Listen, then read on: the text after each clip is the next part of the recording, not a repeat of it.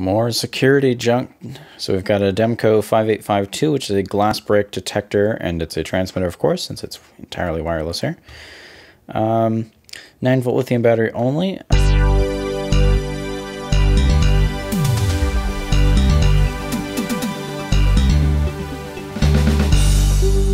So, what I know about this so far is that we can open this door. You're upside down.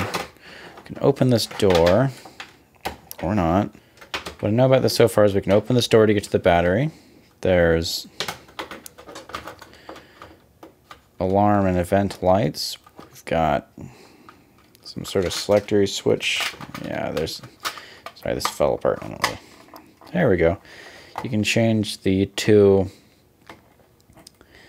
switches down there. And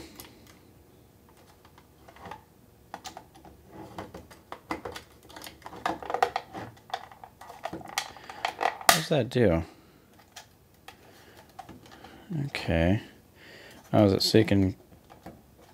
I don't know. Whatever that's for. We'll see how that's coupling inside the case. And a 9-volt alkaline battery. Use of another battery. Let's see. 9-volt lithium battery only. Alkaline battery. Someone can follow directions. Alright. So we'll do the pop the hood off. And oh, look. I didn't even realize there's directions on here. Yep. Don't use alkaline or anything else weird. And these are just sensitivity switches. Okay, so you're just doing binary for the sensitivity, so it has 4 lovely selections. Okay, battery out. Do the good old, how long has this been in here? Test and see what it marks as. I don't care about polarity. Is that 0.87? Did that drain that to nothing?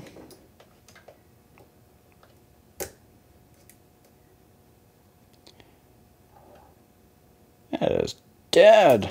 And it could drain 9 volts that low. So this thing will suck the life out of batteries. Well, as opposed to the infrared sensor, this appears pretty simple on this side. You need to pop these boards out. Alright, now I have a pair of pliers. Should be able to bend these little... There we go. Okay. And then this last board is held in by pure magic. I'm under the distinct impression that... Oh, wait, no. Yeah, I'm under the distinct impression that there is a screw in the battery compartment here. Oops, don't go back on your spikes. And that is how you do it. Okay. Oh, okay. So, we've got this overbuilt looking 9-volt holder. Our intrusion detector for if you take this cover off. Another intrusion detector. This is a bit, oh, I like it. It's really floppy, but I like it. You got 2 out of the 3 LEDs populated. So this one's not the top of the range model. Looks like they had it on lowest setting possible. And so if I understand correctly, this is what detects the glass break.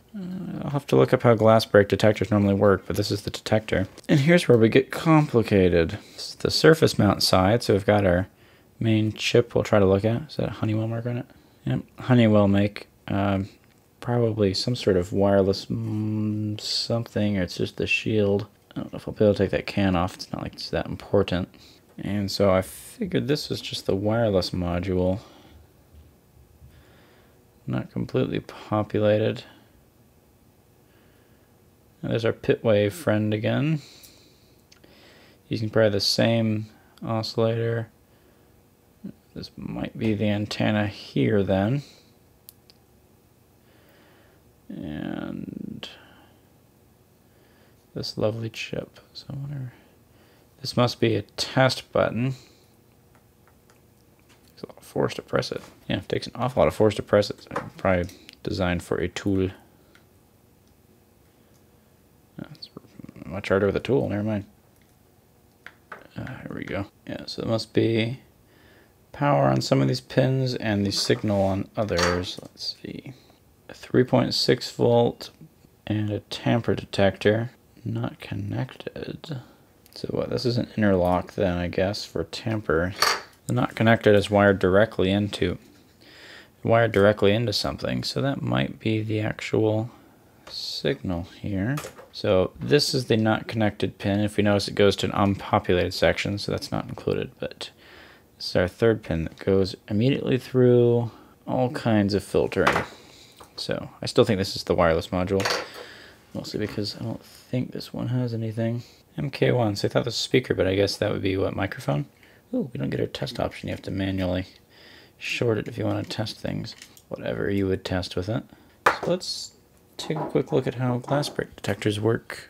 So glass break sensors can detect up to around 20 feet is the typical, and they can either tell by basically just acoustically like a loud sound or by vibrations from doing so. So I think this, probably if you have a giant shock of like smashing a window, it would cause this to, so if you had a glass break and you had a huge shock, it would cause this to vibrate and hit the sensor. And this is just a microphone that would pick up and if it heard a loud sound. So I wonder if you can trip these by clapping your hands, or if they have to have loud sound and a shock at the same time, so maybe these don't activate from earthquakes or something. I don't know. Let's look up this model and see what it claims to sell me on.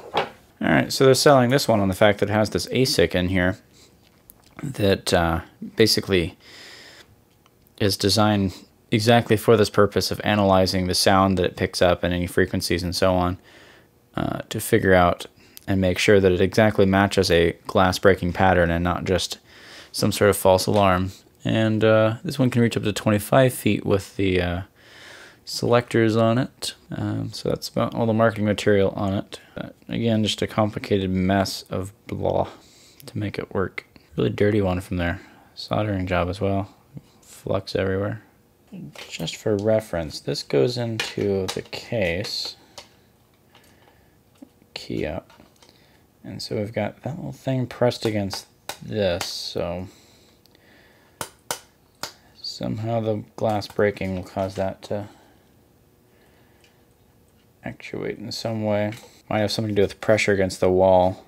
I'm only guessing here. I don't really have a lot of information on these, so assume we have this against the wall. There's probably a pocket of air, and if there's a large change in pressure, it actually cause that beam to bounce back, since this would almost be sealed. But it says there's no paint on here. It's not like this was attached to any of the walls in this house. Oh, well, some paint, but yeah, it's not like this is attached as flush to the wall as some of the other things that I've pulled. So fairly older unit here. If we notice, the original copyright is 96 on this. I don't think we have a year on the chip though. Not one that makes sense. Fairly old little sensor then. Does this have a year on it? Well, it doesn't have an obvious year.